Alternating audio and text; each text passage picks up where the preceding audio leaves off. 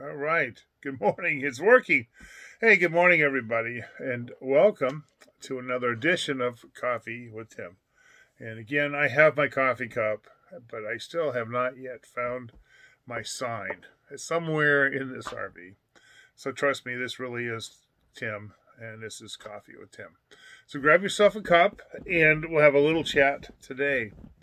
Update, my location today is inside the RV at Heart of Texas Baptist Camp. Okay, I got that one correct. We've been here for a week now, and Heart of Texas Baptist Camp is a property that's between 160 and 200 acres, which if you can't imagine how big that is, it's pretty darn big. Very, very big. Of which probably a third of that is developed and being used. And it's basically, its purpose is to provide facilities for churches and Christian organizations to host a camp for kids, where you can bring in kids for a week or two or whatever it is. They can have up to 500 kids probably at a time here. And they have the facilities for the kids to have a great time and for somebody to put on an awesome camp. But the rest of the year, and that's pretty much from June to the middle of August, is their busy season of providing these resources. And the rest of the year is a whole bunch of maintenance and repair and construction of new things. So we're here outside of peak season, and one thing that is going to be happening this weekend, Saturday and Sunday, tomorrow and the next day, they're hosting a fall festival. It's a fundraiser. As you can imagine, their camp season was very, very weak this summer because of COVID. And so financially, it's put a real burden on them. So this is their second annual fall festival. And we, my wife and I, and the other sewers that are here, have been mostly preparing, we put up a corn maze, which they made out of big sheets of cardboard. They were election material signs from a former candidate for office who donated them, and they got painted black, and they got painted cool pictures of corn. So there's a corn maze, and we put posts in the ground to support the panels, and so it's like it's a corn maze. And so the kids run through that. They have a couple of photo op places for the families. One's a big stack of pumpkins and a bench and a sign that talks about having both thanks and giving. And another one we just made, this is a new one, is a candy corn. So they cut these pieces of ginormous styrofoam blocks into shapes of huge candy corns, and we painted them. And we made stacks that stacked them up, and there's a bench and a sign. It says Camp Candy Corn. You can have your picture taken there. They have this really nice zip line tower that's got suspended bridges and things you can walk on with. You take your harness and hook it, and you walk along these crazy different bridges. It's 30-something feet tall. And then you can go all the way up to the zip tower and take off. You're just hanging by your harness. I'm not sure I'm ever going to do that. I'm not sure it's load rated for me, but maybe it is. But I do have this fear of heights. But that would be awesome if you're a kid. And so they have that, and they have a wagon ride, a giant old 1940-something tractor that pulls this beautiful wagon that they made for people to ride in, and it takes them around the property. And they have a s'mores thing where there's a big open fire, and they sell s'mores kits. The s'mores kit is 4 cookies, the Keebler cookies that have the graham crackers with chocolate already on them, and a couple of marshmallows. You can go roast your marshmallow and squeeze it between those cookies, which already have the chocolate, so it's no mess, no fuss, and much cheaper. And the kids can roast other marshmallows for free. And they're going to have some concession stands with stuff like snow cones and popcorn, and I don't know what all they're going to have. Maybe not snow cones, but they could. And there's probably a few other little things that are going on. But so family comes in and they pay $5 a person and they get a wristband, and then they can do any of the activities as long as they want to. You know, they can go through the maze 100 times. They can ride the zip lines as often as they can. They can do all these different things.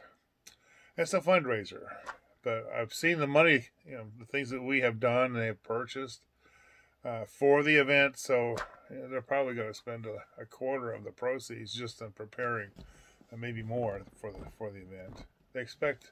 Last year they had about 100 kids, 100 people for each day. That's 200 people. Hopefully there'll be a little bit more because of word of mouth. It's just a beautiful thing, and they need the money. So that's what we've been doing this week, preparing for the fundraiser. And then we got a whole list of projects next week to do. So it's good people.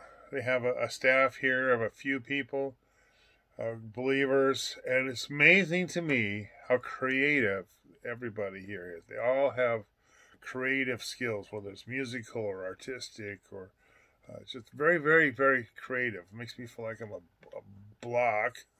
Yes, cement block. I have no skill, but they do, and it's amazing to me how God has put people into the place that they fit the best. I think of John McKendrick's back home.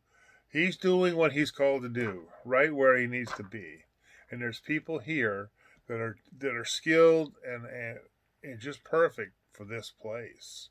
And it's just amazing to me. And I hope someday I find my place where I'm just made for this and I fit.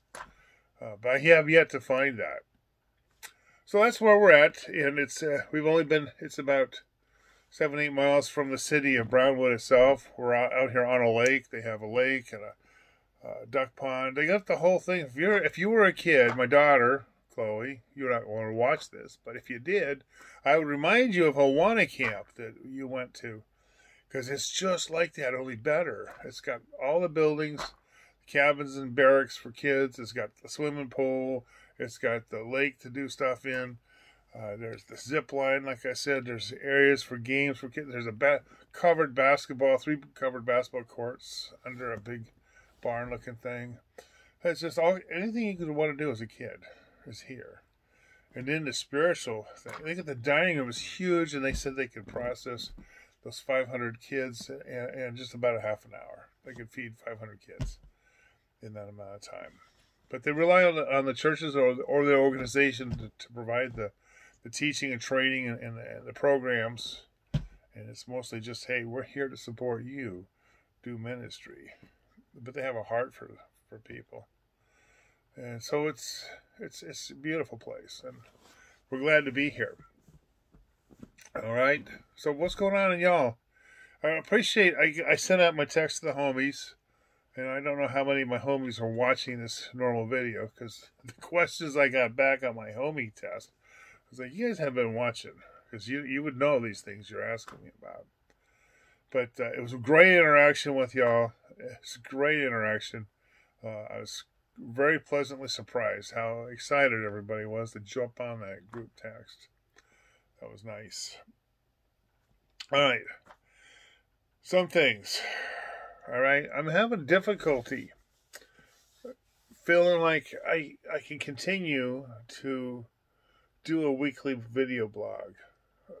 Because what it turns out to be most of the time is just an update, which is, if you all need that, I'm glad to give that to you. Here's where we are, here's what's going on. But the spiritual, I don't have a spiritual lesson every week. I depend on the Lord to be teaching me something in my quiet time or my study time, or to give me an idea or to spark me, so I can give to you what the Lord gives to me. I cannot give what I do not receive. And so I don't want to be out here just like a what did Paul call it? A clanging cymbal and different things, just making noise. I want to speak what the Lord has given me something to say, and then I will say it. But right now I'm not having a whole lot of something to say that I feel like is from the Lord. So I'm really in the let's cut this down. Maybe do it at least once a month, because we're going to be changing projects every month. And I would like to at least keep it once a month, but I would keep it open to say, hey, the Lord gave me something. I want to share that with you. And that would be cool. So I'm just feeling like the pressure of doing it every week. John doesn't preach every week. Geneva doesn't preach every week. I'm not preaching, but they have a lesson they have to, and the pressure to do it every week would be hard.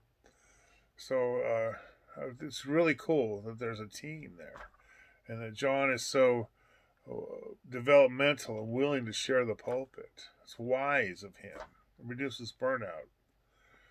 So I'm feeling a little bit of that burnout. One thing I have done, which is encouraging to me, is I'll go back. I found an old video, old Coffee with Tim or two, and I'll watch it. Something it's like 2 or 3 months old, 4 months old, and I go, there was some good teaching there. I needed to hear that. I taught myself something again. I encouraged myself.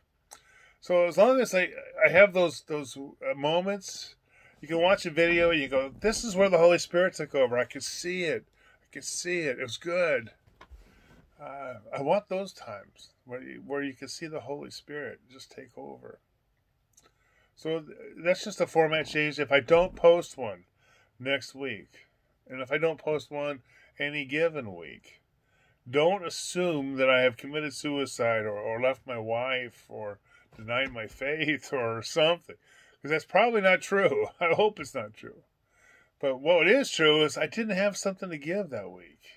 And if I don't have something to give, I'd rather keep my mouth shut.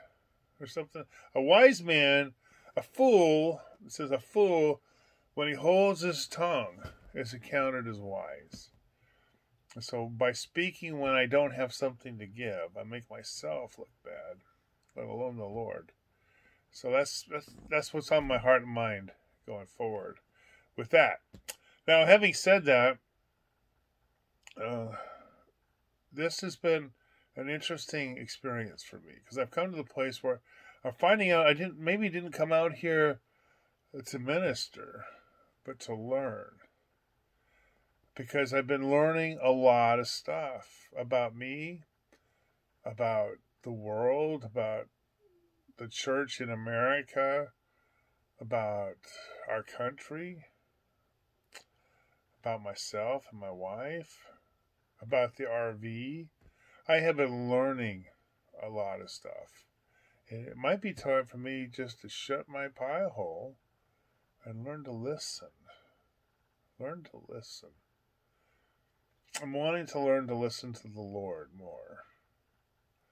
Because sometimes you can hear Him and you know what's going on. And other times it's so quiet. I've been reading in Kings, 1st and 2nd Kings, in the days of the prophets. And OMG, how exciting is that? Where you see God moving and you have prophets speaking and miracles happening. And you can see God's perspective on current events at that time. Why is God doing something? What is going on? And you can see it. And you get the commentary. You get a divine, it's like watching the divine news channel, where you get God's commentary on what's happening. And just lots of eye-popping things have come to me.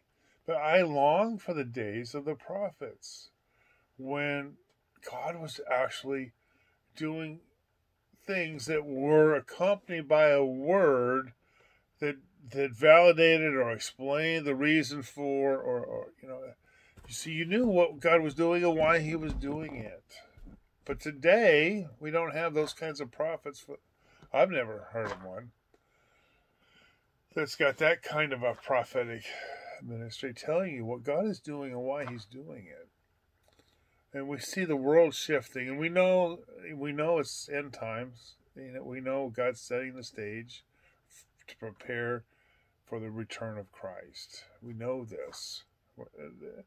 But the specifics of, like, here it is, a Friday, and I still don't know who controls the Senate, and I still don't know who the president's going to be. And things are just fortunately there hasn't been that much writing yet, but there's just things that I wish that for the days of the prophet. I long to hear from the Lord in that manner, that the word of the Lord came to. I can't wait for the word of the Lord to come to Tim. But in the meantime, I'm being shaped. I am being shaped for a purpose which I'm not exactly sure what it is. And you are too. God is at work in your life.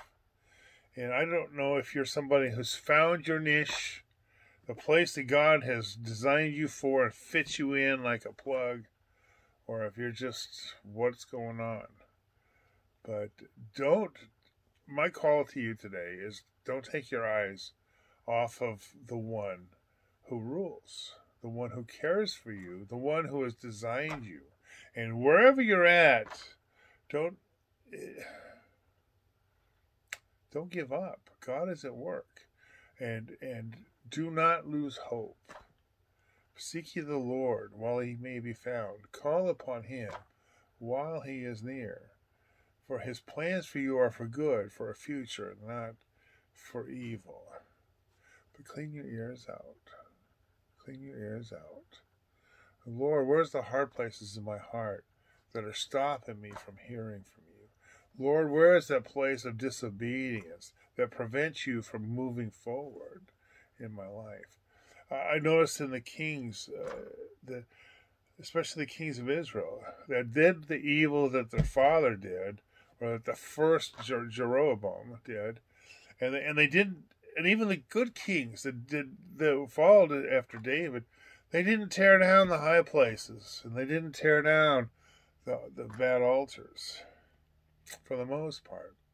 And so what's happening is you don't get rid of sin completely. You have a sin, not you, maybe you do, a sin that hangs on to you that you just don't clean out.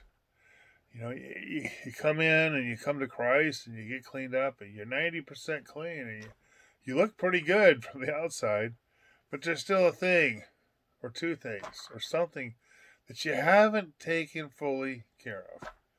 And I would encourage you to stop, and it hurts. And to recognize, I can't even deal with that. I have tried to deal with that and I can't get rid of it. But stop. And put it to death.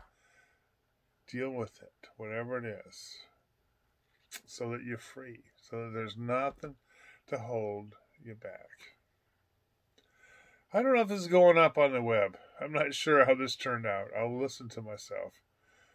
It's meant for good for you. It's meant to be an encouragement, but also a challenge to clean up whatever's remaining. Strengthen that which remains and finish the job. Don't leave the high places up. Don't compromise. Finish the work. We're called to be holy and without spot or wrinkle. And what we're doing is sometimes we'll leave a spot and we'll leave a couple wrinkles. And the Lord will say, no, we need to take care of that. Well, listen. Listen to the Lord and take care of that. It's kind of what I'm doing a little bit too. All right, so maybe next week, maybe not, but that's my coffee with Tim. I may post a couple, some pictures of the grounds here, of the corn maze we made, of the zip line, and that kind of stuff, just to give you a flavor of where we're at. Got some really good people here, small group, but a lot of good camaraderie, a lot of good stuff going on here. Love my family, love my group at home. I love my sowers. There's more and more sowers on this. So I love you all. And be encouraged in your work that it's not in vain. Your service is not in vain. Right? All right.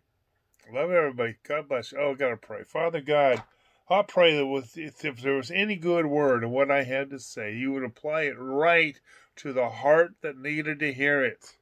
If somebody has a sin that they got to take care of, I pray you'd let them know. That's what I'm talking to you about.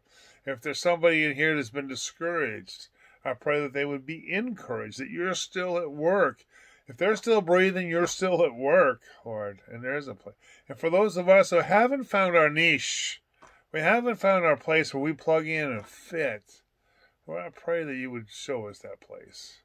What are we made for, and how can we find that place that we can plug in and be fully using our gifts, talents, and abilities and skills in a good service environment, or building up the church, or building up your ministry in some way, that we would know, this is what I'm made for. I'm good at this, and this is my place. Thank you, Lord. And let's not be stagnant, but listen, to grow. Thank you, Lord, that you love us too much to leave us alone. Oh, yes, so. So, thank you, Lord. You're good to me. All right. Y'all have a good day here. And that's all.